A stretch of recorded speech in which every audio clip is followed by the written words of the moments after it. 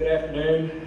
I'm Brian Abraham, General Counsel to the Governor, and let me first be the one to apologize for our lateness here. The Governor counts on me for legal advice, not route guidance. And we left Chapmansville, and I told him Route 10 would be the best way to go, and after 4 or 5 trucks and some construction here we are. So, yeah, so that'll be the last time I pick the route.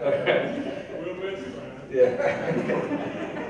Governor, late last year, under your guidance and leadership, a partnership of local, state, and federal agencies was formed to address the drug interdiction and crime here in Huntington. Significant progress has been made, and today representatives of those agencies involved here want to update you and let you know the progress of what's going on. Have several significant individuals we want to introduce and let them provide you the information they have to update you on where we stand today. First, I'd like to ask Huntington Police Chief Hank Dial to come up. Thank you.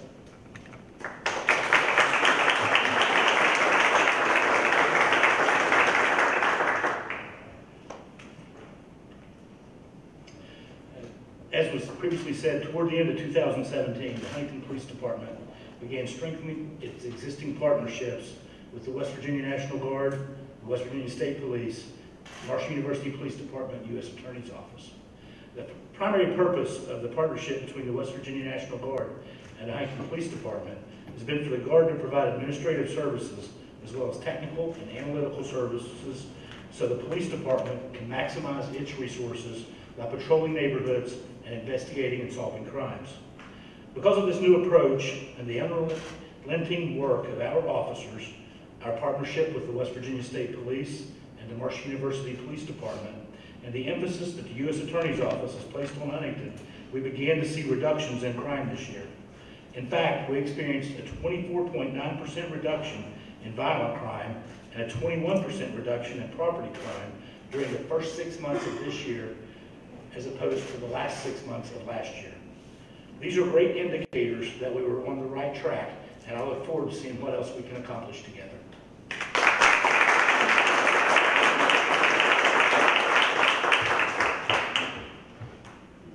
National Guard Brigadier General Russ Crane.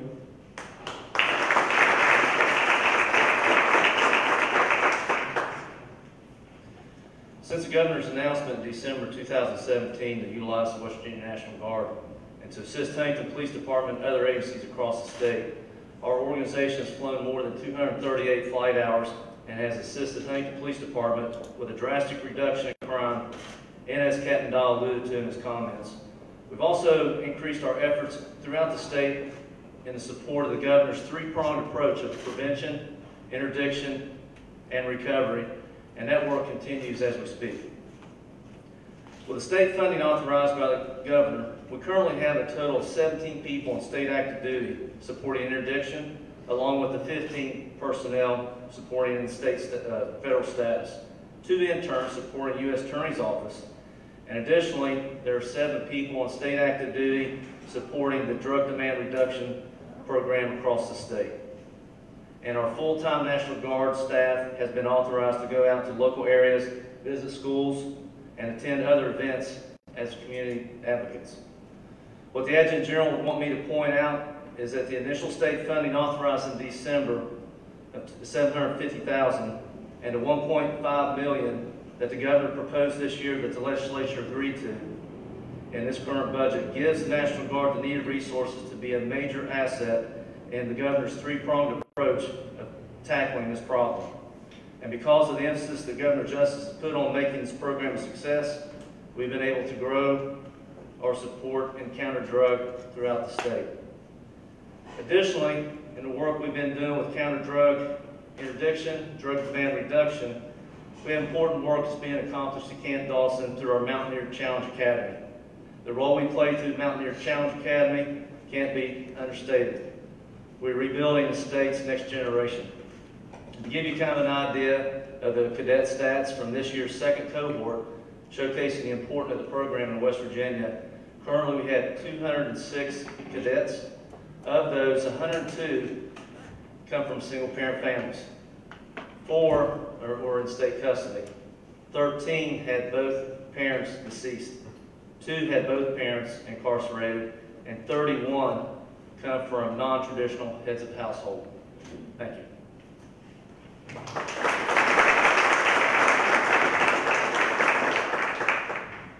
West Virginia State Police District Commander Greg Losh.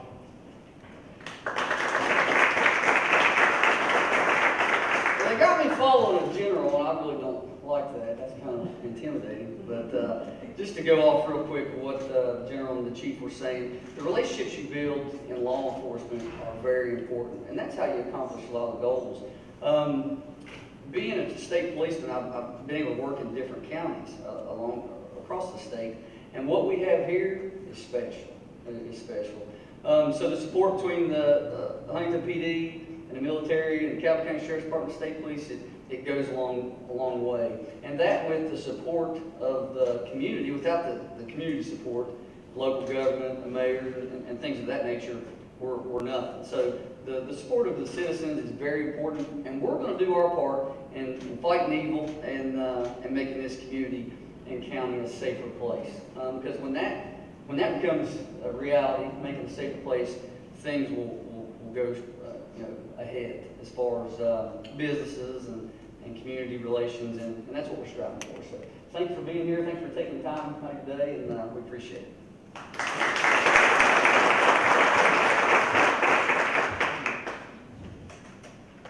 Marshal President Dr. Jerome Gilbert. Good afternoon and welcome to Marshall University. Governor, we are always pleased to host you on our campus. It's indeed a great afternoon to be in my Huntington. I want to start by publicly thanking a true son of Marshall, Governor Justice, for his tremendous assistance and support that's provided our community continued success pushing back on drug-related violence and the scourge of substance abuse disorder. It took someone with strong leadership and a desire to make a difference to bring all these groups together. We thank Governor Justice for being that person.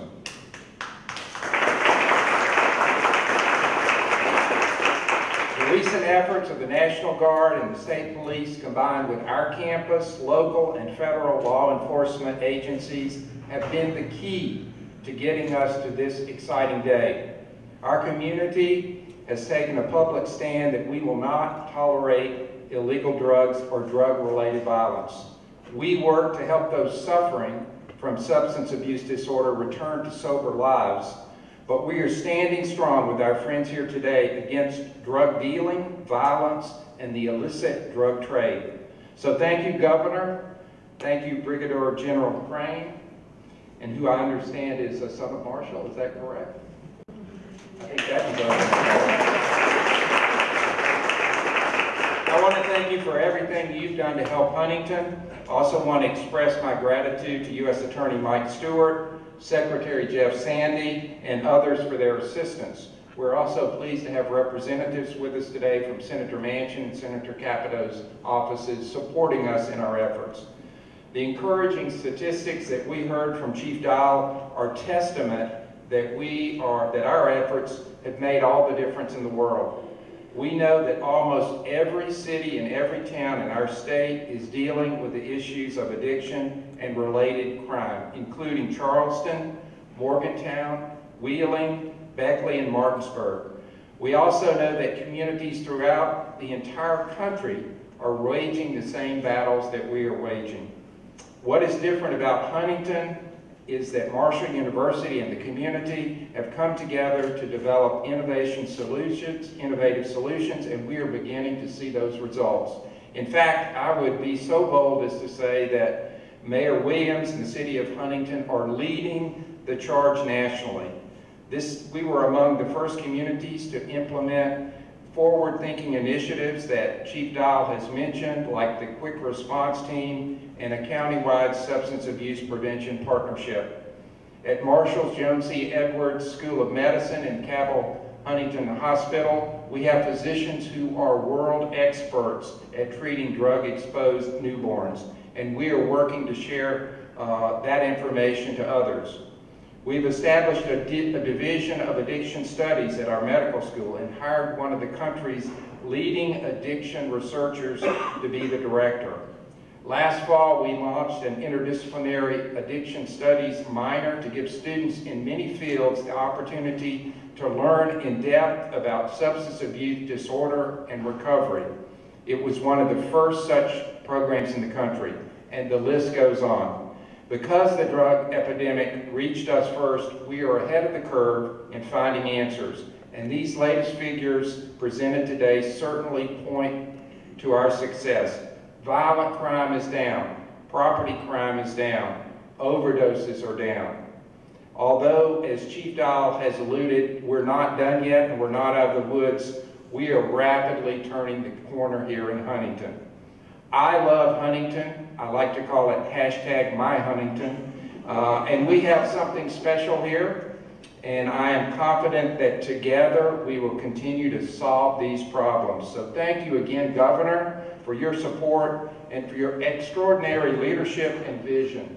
We look forward to continued partnerships and success, and we know that we're going to be successful in Huntington. Thank you.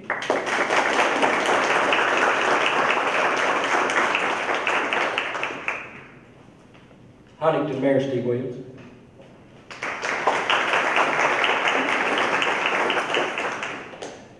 Governor, in mid-December, we found ourselves dealing with some things that nobody in a community wants to have to deal with, and certainly no public officials want to deal with.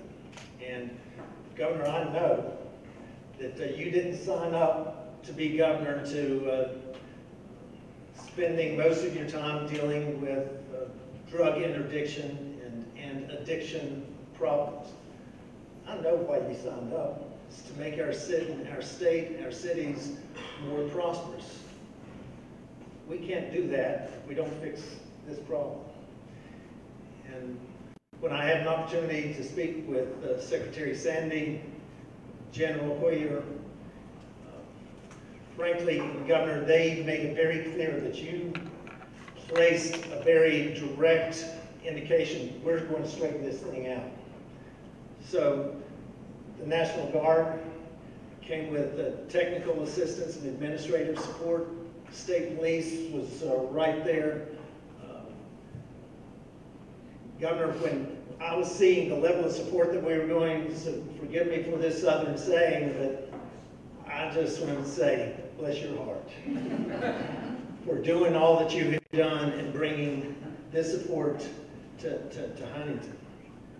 The fact is that the problem that we have in this community, in this state, and in this nation is a multifaceted problem that requires multifaceted solutions. And the key to those solutions are partnerships. Prevention, absolutely. Interdiction, we have to make the most of our law enforcement to make sure that we are intercepting what is being done. But we have a moral, ethical, and personal responsibility to provide recovery opportunities for those who are suffering from addiction. They are our friends, they are our neighbors, they are our family members. So over the past 4 or 5 years, our community, Huntington, has pioneered solutions to fight this. The centerpiece of fighting the solutions is making sure that we have everyone in our community, taking ownership of the problem that is before us. What we've encountered shows the heart of Huntington, but it reflects the heart of all West Virginians.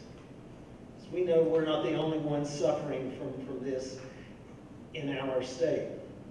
But as I travel across the nation, we're not the only ones that are suffering from this in our nation. But the one thing that I know that we have, and Governor, frankly, what you are bringing gives us the indication that we can set standard for the rest of the nation. Because if it can be corrected here, and we pilot the programs here, we identify sooner what works, quicker what needs to be fixed, others around the nation will be able to follow. So we created an Office of Drug Control Policy, efforts at Marshall University in fighting addiction. Marshall Health and Cabell Huntington Hospital and St. Mary's are stepping up in very innovative ways. Neonatal abstinence syndrome, as a result, Lily's Place was created, setting a standard for the rest of the nation to follow. The Cabell Huntington Health Department with its own harm reduction program and the quick response team, all of these have just happened in just a few years, are more than what any other community, most communities in the nation are doing, and certainly what others around the state will be able to follow. By now, Governor, I'm sure you are aware, but others haven't heard of the positive trends that are occurring. It does not mean that we are waving the mission accomplished sign. Absolutely not. But we know that we're beginning to win some battles, that overdoses have diminished by 41% year over year. Chief John was indicating the level of violent crime that is dropped. Why? Once again, because of partnerships that we have. What we're finding very, very simply is by collaborating, talking to one another, mayor's office, talking to the governor's office. When I pick up the phone and I call Secretary Sandy, he either picks up the phone or is calling back within 5 minutes. When I pick up the phone and I call General Hoyer, even when he's out of the country, he's answering the phone. When we pick up the phone and call the state police, we know that we have the talent to be able to fight the crime here, but our citizens pay taxes for city services, for county services, the sheriff's department, state services from the state police, state services from the National Guard, federal services from the DEA, the ATF, the FBI. Governor, because of the leadership that you provide, that you provided earlier in the year to make sure that everybody came to the table, the citizens in our city can rest safely now with the knowledge that their tax dollars are going to work to keep their families safe. Once again, bless your heart. Thank you, Governor.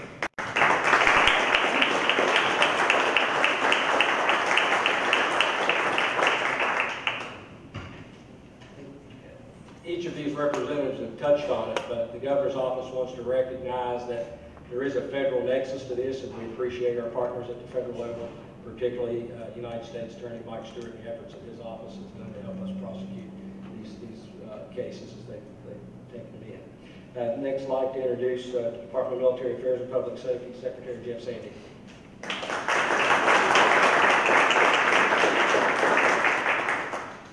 What you are hearing today from these speakers is no surprise to me, because prior to the governor signing the executive order bringing the National Guard into Huntington, he also signed another executive order in Wood County, West Virginia. When he signed that executive order, he brought in all the resources needed, because Wood County was in a bad situation with a major, the worst industrial fire they had had in over 30 years. 10:30 at night, on a Sunday night, his statement to myself and one of his staff members was, "You cannot put a value on a West Virginian's life." Now think of that. How powerful is that? Second, bring in all the king's horses, all the king's men, do what it takes to get this taken care of. That's the type leader that we have. And that's the type leader that asks for long-term goals. Law enforcement cannot do it all, because the people from the Detroits and the Columbuses, etc., they come here because we have customers. We have to reduce the customers, which will solve our problem. And as a result, I'm here today to announce three what we feel significant programs that are going to take effect now. The first one is education. The FBI statistics show that the age group of 16 to 20 is the largest group now that is using illegal controlled substances. We need to educate our young people sooner. And at this time, I'd like to introduce Drug Enforcement Administration Group Supervisor Gary Newman, if you can stand up, Gary, and Community Outreach Specialist, Ms. Lacey, and Jack Lucart, if you could stand up. Jack Lucart is a retired Putnam County Sheriff and is our Director of Drug Control Policy. I wanted them to stand up to let you know that in the past year, they have went out and educated over 8,000 West Virginia youth on why you should not use drugs. And you guys can sit down now.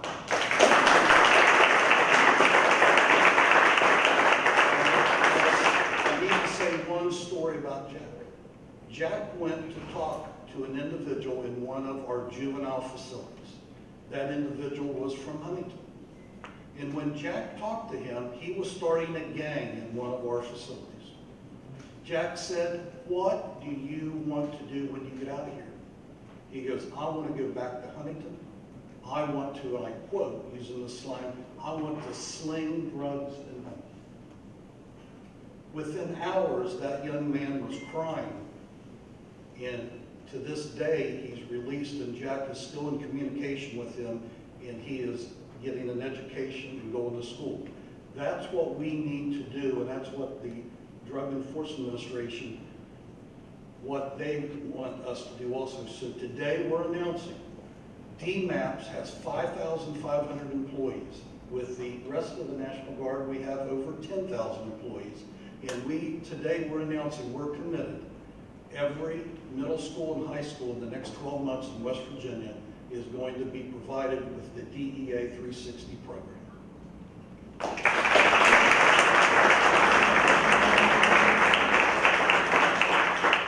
So we reduce the demand with our youth. Now, what do we do with the individuals that have been arrested by our law enforcement who's doing an outstanding job? When Governor Justice took office, our corrections was a mess. It was, you can slice it, dice it however way you want it. It was a mess. We were arresting in January of 2017 a correction officer every 3 days.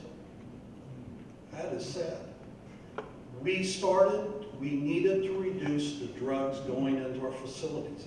How can an arrestee made by law enforcement, how can they leave back and go back into society and be successful if they're getting the drugs just like they were when they were on the outside? Under the governor's plan, one of the ways they were getting drugs was by the mail. They would use liquid Suboxone, put it on the envelope gums. They would have kids draw crayon pictures, and the crayons would be laced with drugs. The inmates would get them, chew the crayon pictures that their kids drew, and get high. And many times we had to take them to hospitals because overdosing. So we needed to stop drugs coming into our facilities. And a year ago, Governor Justice approved obtaining body scanners like you have at the airport for our facilities. Across the country, they had them, we did not. And today we're announcing for the first time that all our regional jail facilities have body scanners, and we have seized thousands of dollars worth of drugs before they went in to Western Regional Jail down the road here.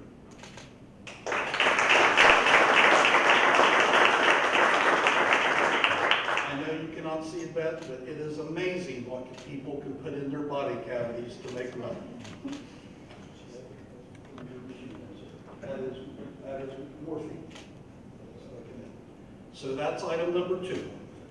Item number 3, people get incarcerated by our judges. They go to our facility, and many cannot wait until they get out so they can get drugs again. So Jack Lucart and my team, We are announcing today a program that only one other state has, and that's the state of Texas. And it is as follows. At Western Regional Jail, we're going to start a pilot. And the pilot is for Cabell, Putnam, and Wayne County. This pilot will be, we're taking what is called a pod. A pod consists of places for 32 people to stay. We're going to have a pod for 32 women, 32 men. Our judges who we have met with, and those in the media, I have quotes from the judges who have been briefed on this program. You can have if you want those quotes. But we are going to provide them for 6 months the best drug rehab that you can get in a facility across the country. We want them at the end of 6 months, after they've completed this program, to be able to go back to the circuit court judge that sentenced them and get considered under what is called a Rule 35 motion. So this will be a pilot, and if it's successful, we'll take this all across the state. Now, I'm a money guy. When I was in Iraq, I traced Saddam Hussein's money across the world. So someone says, how much does this cost? This is going to save us money. The state of West Virginia is going to pick up that cost for these 3 counties. And that cost for 6 months is $640,000. You're saying, why would the state of West Virginia do this? Because in our consultation with the circuit court judges in these counties, if we can successfully get them to complete this course and be weaned off drugs, it saves the state of West Virginia $1.8 million. This is a win-win for both the counties and the state. So,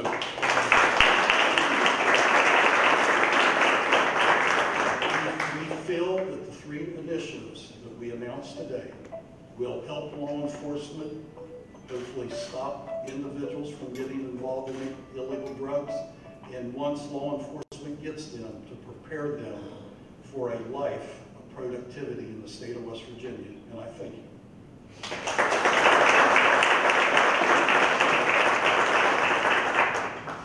It's my pleasure to introduce my boss, the governor of the great state of West Virginia, Jim Justice.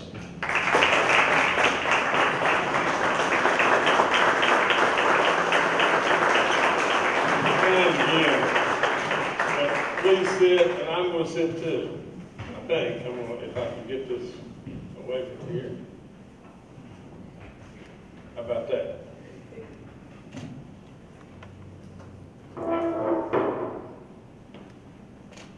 Let me say this.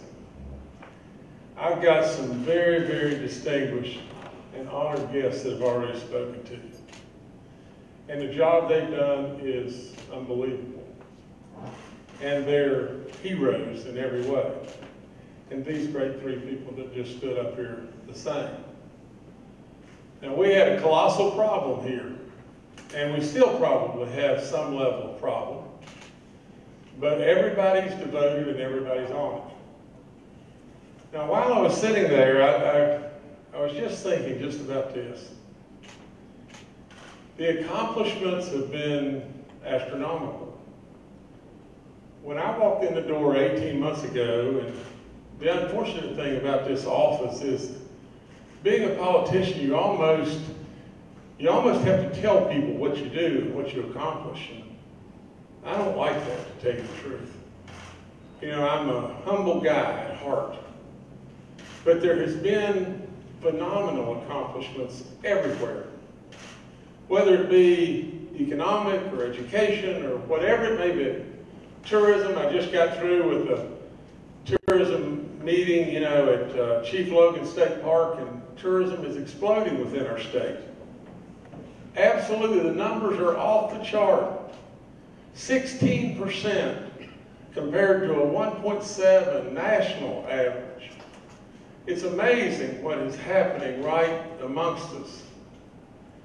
I don't say this in a negative way, but there are those. There's those amongst us. There's those amongst the media. There's those amongst the politician that's running for office tomorrow that wants to get his name in a paper and get the headlines and some way, somehow get your votes. in all honesty, this is a collaboration right here of exactly what we should do in West Virginia. We should come together, all branches of all of us. We should quit throwing rocks at one another over pettiness and look and truly evaluate what has been done, what has been accomplished, what is the next catastrophe or problem at hand. Secretary Sandy mentioned just this. They did call with a terrible fire in Parkersburg. It was a private building. The people had private insurance. The decision had to be made, and it had to be made right then. What are you going to do? Are you going to squabble with the insurance company another 10 days and let those fumes go all over Kingdom Come? Who knows the level of damage that could happen to children or whomever? Are you going to allow schools to be closed? What are you going to do? Or are you going to act? And I told him without any hesitation, now, the governor's contingency fund now, do the job. Put the fire out. In all honesty, this community and these great people behind me, through a collaboration of school and city and state and federal and all the great people that we have, had a problem, had a giant fire. And they came to me and said, Governor, will you be behind us? You see, I've said it till I'm blue-green, and a lot of times it doesn't seem to resonate. But I'm only here for one thing. I am only here to try to help, to try to solve problems. I don't need a pat on the back. I don't need anything, but I am a problem solver. And I'll promise you, if you look at the list of accomplishments that we've pulled off, it is amazing what is going on within our state. Our state is really moving, and it is something to celebrate. Hope is coming back in lots and lots of different areas. This situation with the drug situation within our state could have very well cannibalized us, and we've still got work to do. Now let me jump from there all the way to this city and this school. You know, I came here from the University of Tennessee following a little girl with red hair that was down to her waist. And that little girl and I are still some way, somehow still together over 600 years of marriage now. Now, I can remember that little girl like it was nothing, like it was yesterday at 12 Pole Creek, pushed me in the river in the middle of the winter, and as I was falling head first into the river, I threw my hand back, and she pushed me off a boat dock, and the only thing I do was just grab it for air, and I happened to grab that hair. And as I went in head first, she came in head first over top of me. Now I say that because of this. And I want all the kids, all the great students of this great university, and all kids to realize just one thing. Growing up, there's no kid alive that had more fun than me. There's no possible way. I played all kinds of different sports, wasn't very good at most all of them. I absolutely played every prank on anybody I could, and they played all their pranks on me, and we had more fun than you can imagine. And never once did I smoke a cigarette or do any type of drug in any way, and I had more fun than any kid alive. I would tell you, you don't have to have this in your life in order to have a great life. And even to do something that may even be more phenomenal than anything, to be sitting in front of you today being your governor of all things. Now, I'll end by just saying this. I love Marshall, and I love Huntington, and I love the state of West Virginia. Now, anywhere and everywhere I can to help, I'm going to help. I remember this community this way. You know, I grew up in Beckley, West Virginia. We didn't go many places. I wish you could see the house that when we moved from Tennessee back to Beckley, I was born in Whitesville, but moved back to Beckley, where we lived. A little kind of A-frame white house at a dead-end street, and across the road was a little cemetery where I played all the time. We rented that house. Now, let me tell you, I grew up where my mom would have thrown a holy fit if I would have opened the refrigerator door too many times in a day because she thought that we were burning up too much electricity. Now, let me tell you, when I came to Marshall, this town not only embraced me, but this town was unbelievable. It was thriving. To me, it was always a sweater town. It was people that dressed up and looked good. And it was amazing, an amazing community that was going in every right direction it could go. A school that was fabulous beyond belief. And you're a gateway city. And you had a big, big, big time problem. Now, nothing on earth would tickle me more than to see you as the Huntington that I saw. That I was gifted enough to be able, and privileged enough to be able, and honored enough to be able to have been here for the years that I was here. 6 years, 4 undergraduate, 2 graduate. And absolutely, it was the greatest. I know we've had problems. I know we should terribly recognize our successes. I know we should not sit on our laurels and wait for the next problem to occur. And I know that we're not going to do that.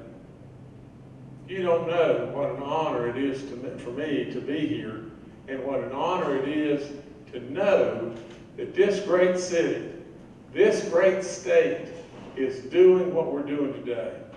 So for all of you, and for all those that are out there, I mean it when I tell you I love you. I really do. And I'll do anything at any hour of the day, anywhere that I can to help. So God bless you and congratulations. You're doing great stuff. Proud of you.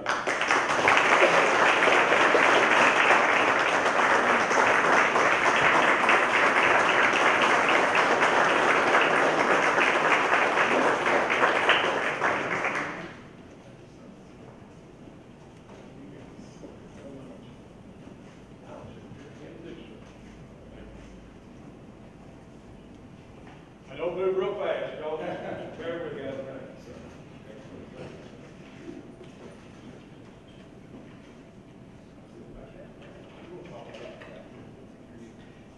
The governor recognizes that many of the people here today are involved on the front lines of this, and one particular person we'd like to ask to come up, that's Christopher Dean.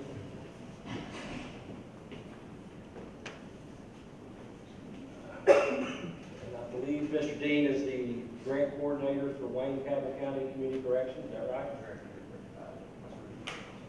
And Governor Justice wants to announce today, this morning, he's awarded you all $420,000 in the community correction grant this year.